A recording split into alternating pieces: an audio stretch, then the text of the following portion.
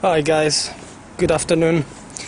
It's a bit sunny, it's about 3 o'clock, but it was a bit cloudy this morning, so I saw some sun and decided to just show you a little bit of the city, the London city, that you don't usually see. You don't usually go for the more residential roads and stuff.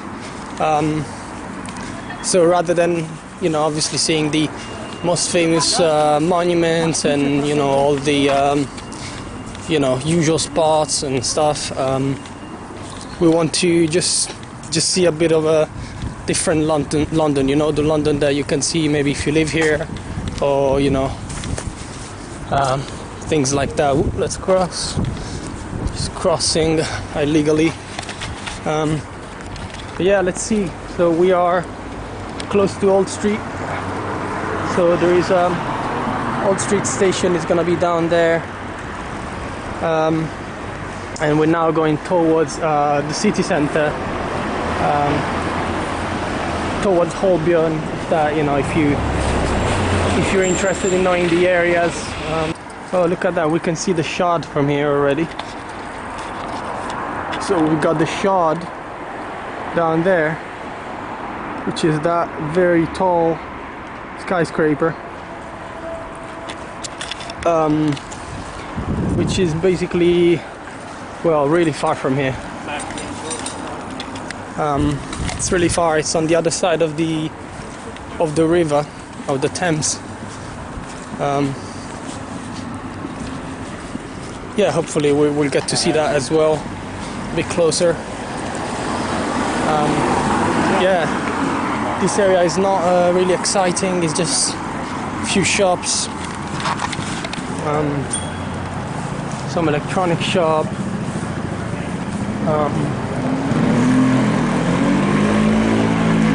there's Domino's.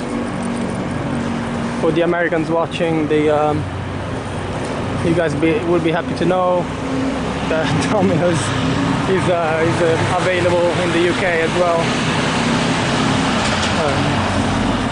A few shops, as you can see, bars are open. Even cafes are open in the afternoon, even though it's Sunday. This is a particular one. It's like a cycling cafe type of thing. There's a shop. In fact, there's a shop on the side. So yeah, there is a shop, a bicycle shop, and they have a cafe right there next to it. You can see, well, music, instruments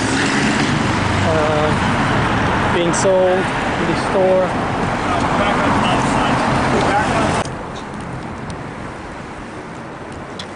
Hi guys, we're gonna turn this way, which is a bit of a more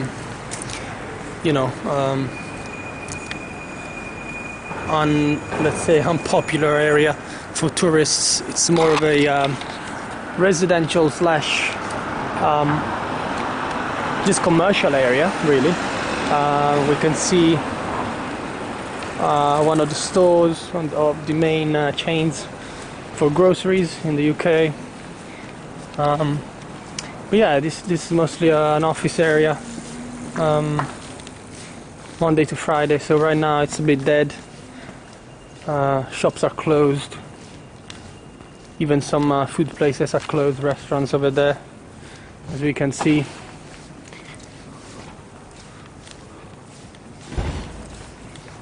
But we're going this way because ooh, look at these, interesting. We're going this way because there is a market down there, which we'll see in a second. And then there could be, a couple of cool spots to look at. As I said, it's just mostly stores. Another restaurant.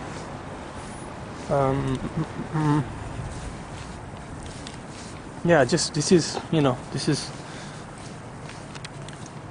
Well, I wouldn't say it's the real London. Well, it is the real London, the residential London. If you live here, you're gonna see these areas more than tourists do. But yeah, it's definitely not one of the worst areas. You know, there are worse areas. In fact, hopefully, we'll get to see them in another vlog. Because yeah, of course, everybody wants to see the important spots and the famous things and monuments and whatnot. But yeah, you know, there's tough, rough neighborhoods in every city, I guess. But check it out. Let's keep looking. It's a lot of one thing that is never missing in London is the constructions, or just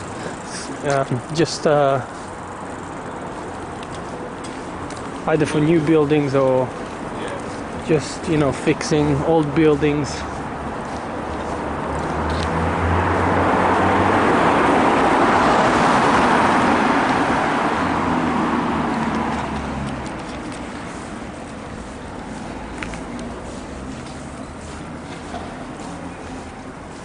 Not much down here.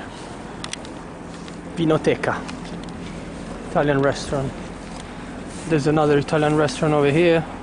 Pasta and something. Pizza. My Pizza. Interesting name. But down there we can see a very popular bakery, one of my favorites, in fact, Paul. I think it should be a French chain or something. So there's a few stores in the city.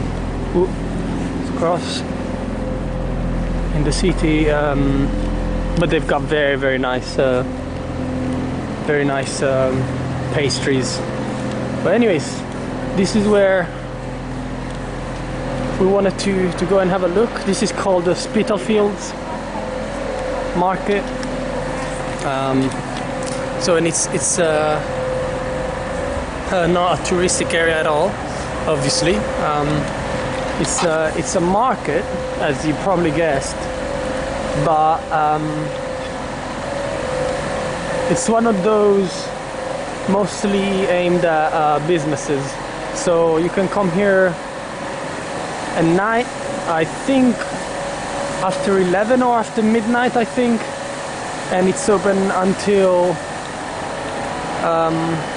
8 o'clock or 7 o'clock in the morning. Look at that clock.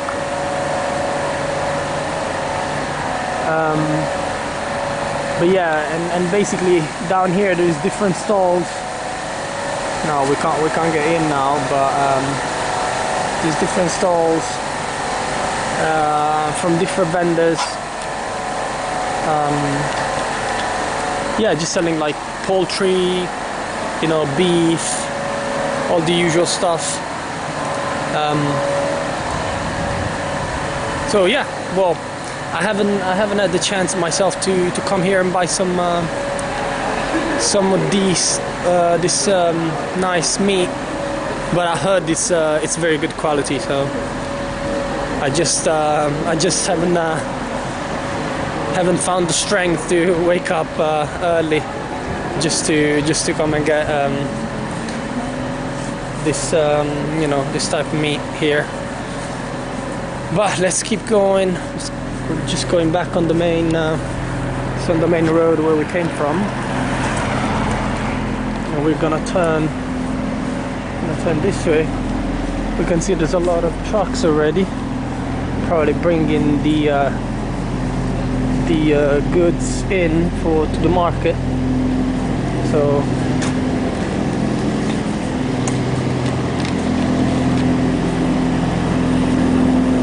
another restaurant here.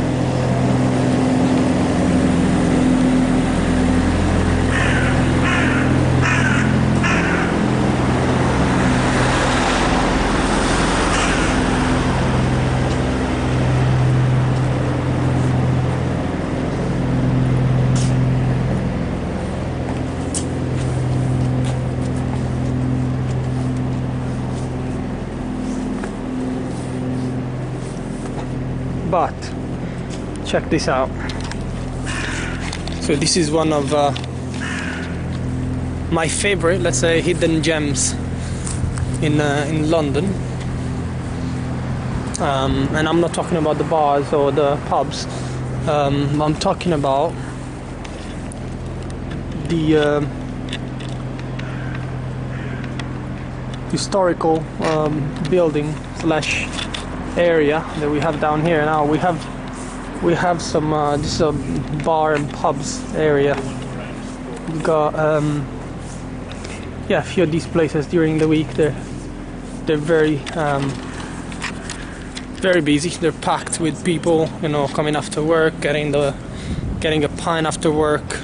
It's a big British thing, I guess.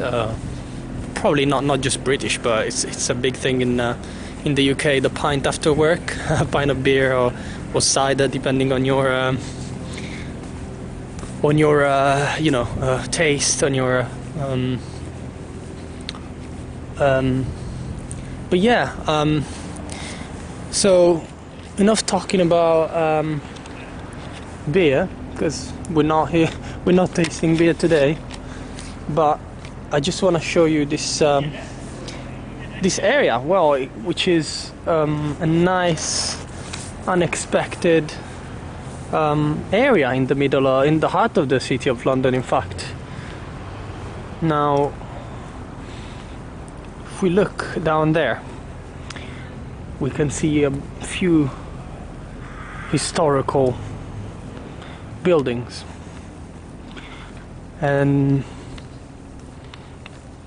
again, I had a walk down here and I discovered it, and it's just a nice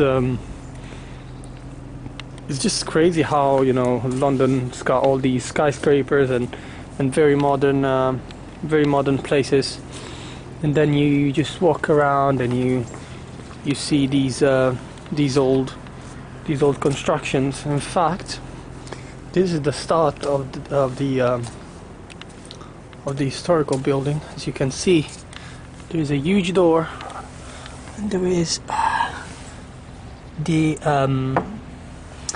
that old type of doorbell used. I don't know until when. I don't know when the first ring bell was invented, but yeah, that looks pretty ancient. Now we can see something about this place called the Charterhouse. Okay, so which is gonna be this side. It's probably from here to down there, where the historical building ends. But it's yeah, seems like it could be as old as the 1300s or something. So just look at these walls.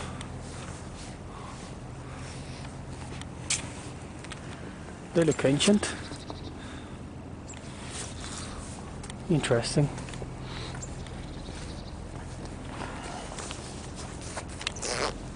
And we can see even the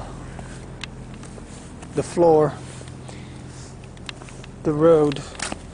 It's got these stones almost, if I can say. But there we go. So this is the Charterhouse.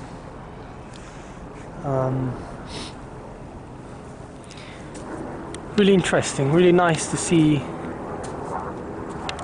to discover places like this in the heart of London. Let's see what we can find out about this place, but it really does look like one of those interesting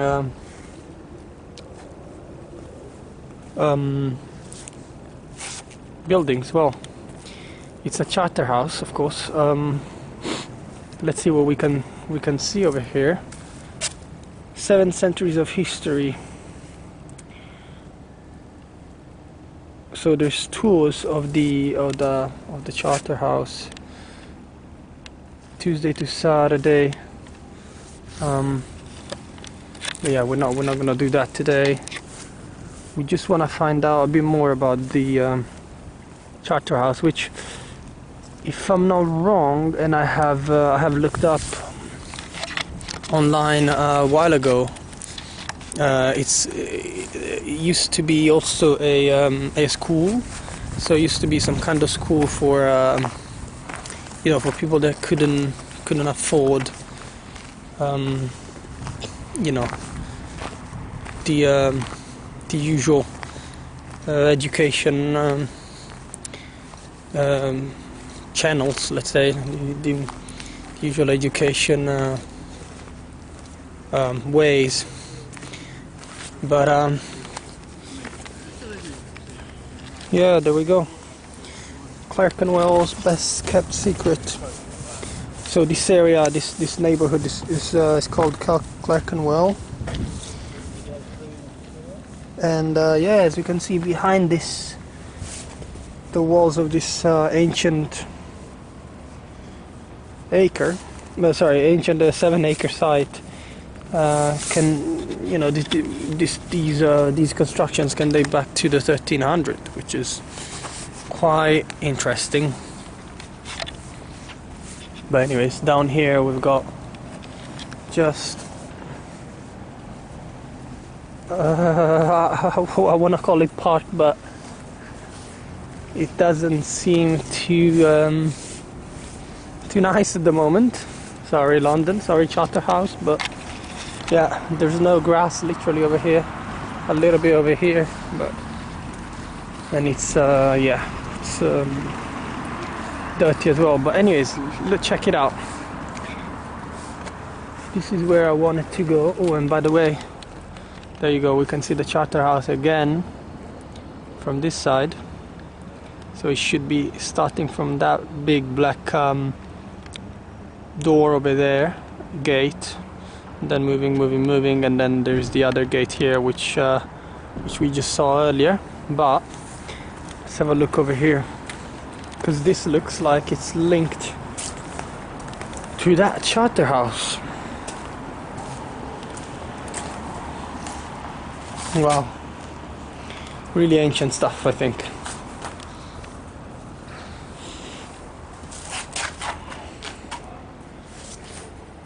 Now, yes, we can see in the 1370, many founded the monastery. They gave the site its name, Charterhouse. So it used to be a monastery. Then in 1545 was bought, and it became a monastery, as I said earlier.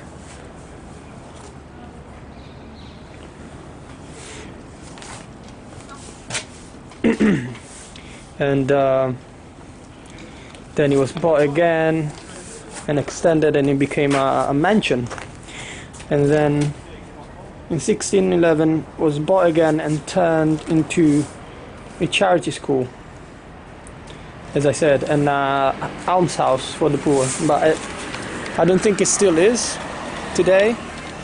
But yeah, that's pretty much the story of it. And it's cool to find this place just in the center of London, in just a residential area, which you wouldn't expect to find such ancient constructions. Alright guys, I forgot to say, when I reach 3,000 subscribers, I'm gonna quit my job and travel the world and get vlogs for you every week. Vlogs are at least one a week, but probably more. But yeah, so if you want to see travel vlogs, around the world, nice places, Asia, Indonesia, South America, all places I want to visit, subscribe and let's get there.